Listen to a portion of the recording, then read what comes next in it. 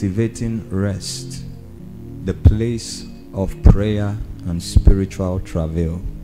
Isaiah chapter 28 verse 11 to 12. It says, "For with stammering lips and another tongue he will speak to these people, to whom he said, this is the rest with which you may cause the weary to rest, and this is the refreshing, yet they will not hear." When we speak in tongues, it is a code amongst us for unbelievers to see. Because they cannot understand, they know that this set of people belong to a sect, which is the body of Christ, and they are believers. And what he was saying was, he was calling them into a place of rest. The rest there is not a physical rest like you lie down to sleep. No, he was prophesying about the dispensation of the Holy Spirit that will come, where men would have been reconciled to God, and the Spirit of God will live and dwell in men, and men will have access to the mysteries in God, so that men can live and act like God on the earth. That's what the Bible calls rest. The reason why the Bible calls this rest is because from the fall of Adam, the glory of God departed from mankind. Mankind began to live and survive by the flesh, the strength and the life that is in the flesh, which is limited in its capacity. But when Jesus died on the cross, he introduced into us what we call the Zoe life, that the life of God can be infused into mortal flesh, that a mortal man can live the life of God. The quality of that life can be expressed through a mortal man. That means that men will begin to do supernatural things naturally, and men will also begin to do natural things supernaturally. The Bible calls it rest. In other words, when we have transited from this realm to a realm that has higher power, higher energy, higher possibilities, a realm that is without limitations. When we begin to live in that place, the Bible calls it rest. But you see, it says with stammering lips and another tongue. That means the way into that rest is through a code, a mystery. That mystery is the prayer language that the Spirit of God supplies to believer. The rest and the refreshing. And you remember in Acts chapter 3 verse 19, Peter spoke about times of refreshing that will flow from where?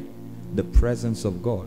So one of the problems with this new life that is in us by the Holy Spirit is that we can experience refreshing. Refreshment is needed by those who are weary and by those who are tired, which is natural living in this human body. But when you are able to activate that mystery of stammering lips and another tongue, which is just speaking in tongues, which is praying in the Spirit, when you are able to activate it, the Bible says you will experience rest and you will experience refreshing. That refreshing comes as a result of the presence of God that a believer has access to. So the language of tongues is our means of accessing spiritual refreshing and edification. It's more than just praying. As you pray, two major things are activated in you. Number one, you are experiencing a refreshing. In other words, there is a renewal going on inside of you, spirit, soul, and body. How many of you know that praying in the Spirit affects your entire being? Because God's will is that we change. We have been saved in our spirit, and our minds are being saved as we expose it to the transformation that comes through the Word of God. And you know what transformation means? It means change. And the reason why God is interested in changing us is so that every part of us will carry that life of the Spirit of God that is in us. Every part of us will be affected by the power and the possibility that is contained in that life. For instance, in that life, there is no sickness. In that life, there is no poverty. In that life, there is no death. Yeah, the Bible says that we have passed from death unto life. In that life, we live in dominion over Satan, over situations, over circumstances. We are no longer victims of circumstances. We are now creators of circumstances and opportunities. That is the reason why God wants every part of you to experience transformation, experience change, and be conformed to that life that is inside of you. That's why he made it simple for us. That as you pray in the language of the Spirit, number one, you are experiencing refreshing. There is a renewal happening in your mind. That's the reason why when you pray in the Spirit, if you have a culture of praying in the Holy Ghost, you discover that more of the visionary realm is activated. Most of us call it imaginations, but I'm here to tell you that it's not just an imagination, it's vision. Your imagination is the realm of spiritual visions. Even God has imagination.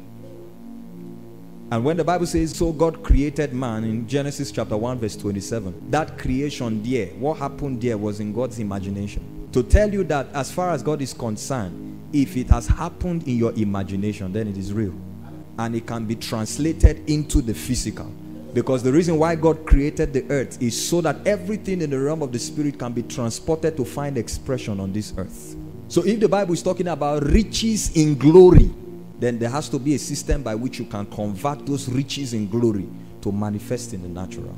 So it is when you pray in tongues that you experience renewal, refreshing, and edification. The edification there means to grow, or better put, it means to be conformed to a reality that has been presented to you. When your natural form begins to take the form of the Spirit of God that is inside of you. So God begins to translate you from one level of the supernatural to another. And so you may still look like a human being in natural, but the potentials you carry in the realm of the Spirit are well able to change things in the natural. That is what happens when you pray in the language of the Spirit. And that's the reason why Satan fights praying in tongues. And let me just give an answer to, I don't care wherever your doctrine came from. Let me just give you an answer. If you go anywhere and they forbid you to speak in tongues, let me give you a scripture with which to answer them. 1 Corinthians 14 verse 39. You'll be amazed that this scripture was in the Bible. Now let's read on the screen. 1, 2, go. Therefore, brethren, desire earnestly to prophesy. And because if you extract speaking in tongues from our Christianity, there's no Christianity again. There is no way you'll be able to activate the mechanism of transformation that will move you from operating and living in this natural realm to living and operating in God's realm. Paul said in 1 Thessalonians chapter 5 verse 23, I pray that your spirit, soul, and body, there's a transformation that must happen to the whole of your being. So the rest is the prayer language that the Spirit of God supplies. That is how we'll tap into that rest. How many of you want to translate from a life of labor to a life of favor?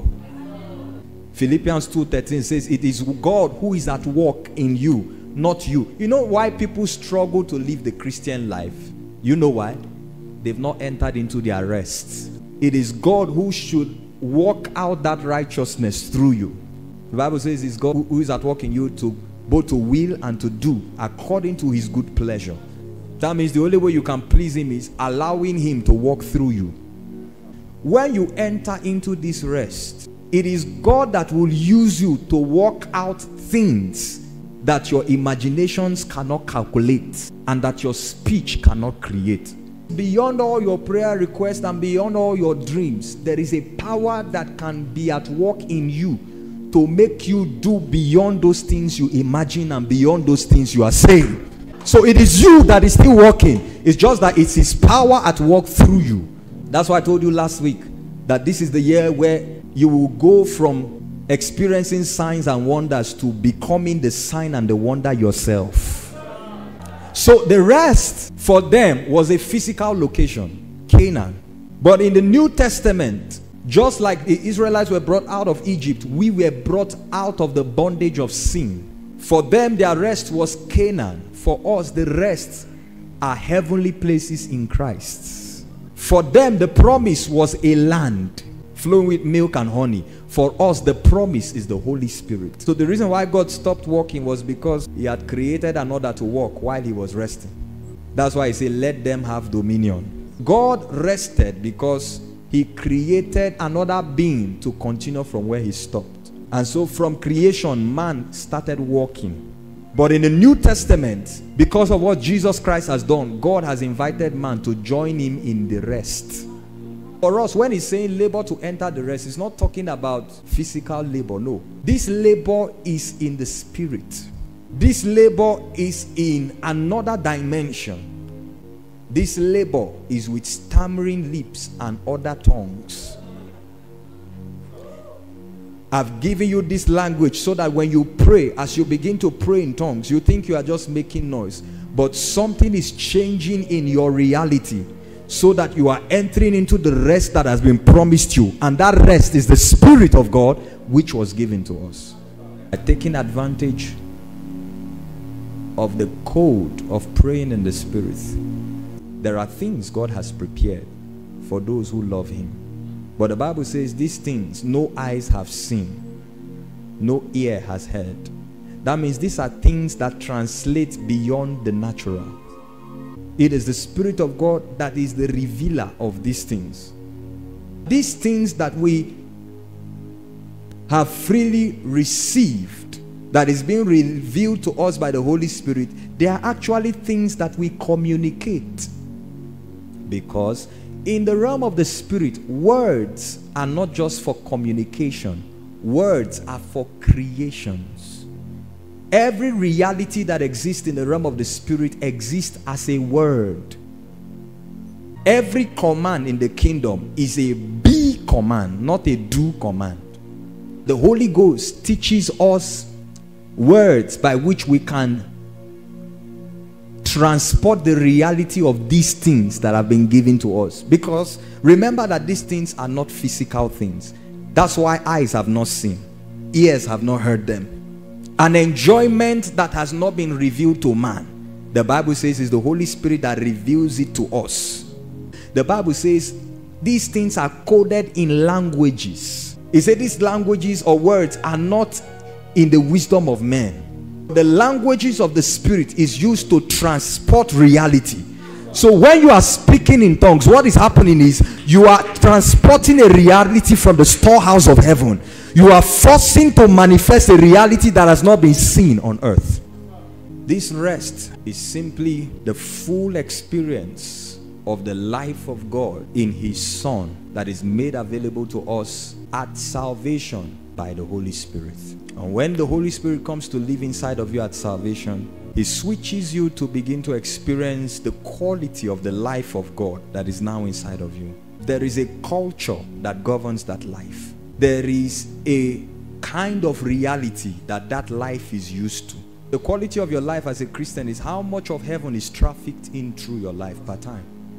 And the cheap way by which you can transport what has been kept for you in heaven, the riches of his glory, which is the rest, is by praying in the Spirit. So every time you pray in the Spirit, you are not just speaking the language of the Spirit, you are speaking codes. These codes are opening up vault boxes in heaven and releasing into your life according to the will of God. Activating rest, the place of prayer and spiritual travail. Now that you understand that the rest is the experience that the Holy Spirit affords you in the kingdom, and that praying in the language of the Spirit is what gives you access into it. How do I activate it? The Bible says as soon as Zion travailed. What does it mean to travail? To travail simply means to deploy the energy of the Spirit that facilitates the transportation of spiritual realities into the natural. Deploying the energy of the Spirit. Deploying the energy of the Spirit. So when you take advantage of praying in the Spirit, what you are doing is there is an energy that your prayer generates. That energy is able to create or is able to translate a reality that already exists in the realm of the Spirit. So when you are in the place of prayer, as you are praying, go beyond your asking God to seeing that you have deployed spiritual energy so that what you are asking can be translated. You will end up prayer thanking him because you know it has already been done. The transfer has been successful. Is that not what they say on your bank app? Sometimes somebody can transfer money to you and it shows transfer successful and there's no alert yet on your phone. It doesn't mean that there's not been a transfer. There's been a transfer. It's only a matter of time, and then your phone vibrates and you see that there's an alert. So when you pray, you must understand that you are projecting into your desired rest as God has determined for you this year. Change is not a physical agent, it is spiritual. The physical only expresses the change that has been made. As soon as Zion travail, what are you believing God for? My question for you is, how much travail has been deployed? Many prophecies and promises on our life. When was the last time you deployed the energy of the Spirit to see it manifest? Lazy Christianity is what? And of course, lazy Christianity is ignorant Christianity. So we didn't know the things we know now. So we don't know that when you go to God in prayers, you don't go complaining. You go to partner with God to see the manifestation of your expectation. Now, many of us carry prophecies and promises on our life. How many times have you travailed to bring its manifestation? The bigger the size of what you see, the greater the energy that must be deployed. A Meccano 20 kVA generator is different from a 5.5 kVA gasoline generator. Why? Capacity. You must travail to bring forth. You must travail to prevail. At the time of delivery, the woman experiences pain. They call it labor pains. Just the same way, when it is near a season for certain things to manifest around your life, that's the period where you will see all kinds of confrontation from hell. That's when you begin to see you will see the reverse of what you are expecting, and then the devil will lie to you that this thing will never become a reality. Meanwhile, what you are experiencing are labor pains. The reason why you are going through what you are going through is because your time has come. But there is a labor for you to bring forth. There is a travail. That travail is in the place of prayer. There is no great destiny in this kingdom that is without travailing. There is no dimension of experiencing rest round about. Even the coming of Jesus in Luke chapter 2, there were two people who had to travail spiritually. In fact, one of them, he so travailed in the place of prayer that his prayer shifted the date of his death. The Bible says of Simeon that he will not die until he sees. How many of you are deciding that this year I am not going to die until I see all that God has written concerning me? This kingdom is not for those who give up. No. When you go to pray, as you are communing with God, praying in the Holy Ghost, God will give you a word concerning that need. That word that God gives you is what we call the revealed word, or the Rhema word. That word that God gives you is what your faith will be built on, that thing will be released. It can come as a vision, it can come as a dream, it can come as a spoken word. For instance, you can be praying and God will tell you, you will get married without debt. That's a word. And you are believing God to get married soon. That's a word you have received. And you are not even working. Yet God said you will get married without debt. You catch that word and begin to incubate it in prayers again, because the source of a thing determines its sustenance. That word came to you to crystallize your faith. But remember, when Jesus was teaching faith, he taught faith in the analogy of a seed. He said, if your faith is as a mustard seed, do you eat a seed? No, you plant it. That means when that word came to you, it was not enough to manifest. Just the way when a man sleeps with a woman, something is produced in that woman. It's called a zygote. That is not enough to be called a full baby. It needs to go through a stage of maturation. In medical science, they call it embryology. It needs to keep growing, keep being incubated in the womb of the woman. So you take that word that God has spoken to you and incubate it in the place of prayer, and then it keeps enlarging. It keeps enlarging till it swallows up your spirit and your mind, and you believe God beyond every reasonable doubt. From that point, you will find yourself begin to declare it. Because you see, the reason why many people are ashamed of declaring what the scripture says, say by his stripes I'm healed. The reason why many people don't declare it is because they are ashamed. And the reason why they are ashamed is because they don't yet believe it. It has not become a reality to them. When something is a reality to you, you talk about it everywhere. You begin to declare it in prayer. You begin to prophesy it. That's what we call calling those things that are not. As you continue in prayer like that, God will now give you an instruction. Okay, what you are praying and declaring, the reality has been created. But for it to manifest, do this, because faith without works is dead. So there's an obedience you will deploy for what your faith has conceived to manifest. You want to walk into this year and experience rest roundabout. This is the strategy. You must learn to be able to activate things in prayers. You must learn to create your own reality. Step away from the reality, the negative reality of the people around you, and create your own world. Create your own space. Define your own possibilities. Joshua said, as for me and my house, I don't care what other people are saying. When men say there is a casting down, I will say, if you are ready to travel this year, you will collide with certain things that were supposed to come in 10 years. Some of you, God has created you to be routers, spiritual routers. Your presence in a place will create certain people can pipe into some possibilities because of you. You can fast track the destiny of a woman, a lady that has been suffering from delay in marital settlement. You can show up in their life and fast track them to their destiny. That your presence can lift certain costs off. Are you ready to pray? So wherever you are, I want you to open your mouth and pray in the language of the Spirit. As you pray, you are traveling and you are bringing forth something. You are bringing to birth the rest that God has promised. You are bringing forth all that God has written concerning you. You are determining the season, the time. You are creating a time frame for the manifestation of certain things.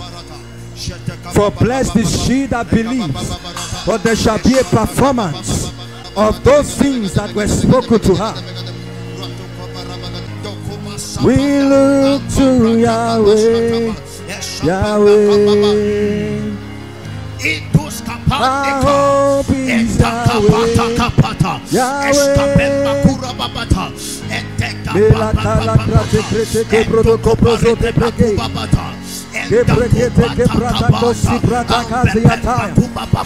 You were created to win. You were created to do exploits. You were created to succeed. You were created for signs and wonders.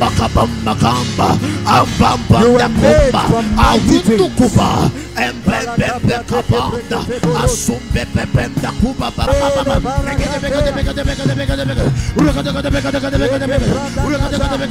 Somebody press. You are like a woman in travail. You are in the labor room. Labor to enter. Labor to enter. Labor to enter. Labor to enter that rest.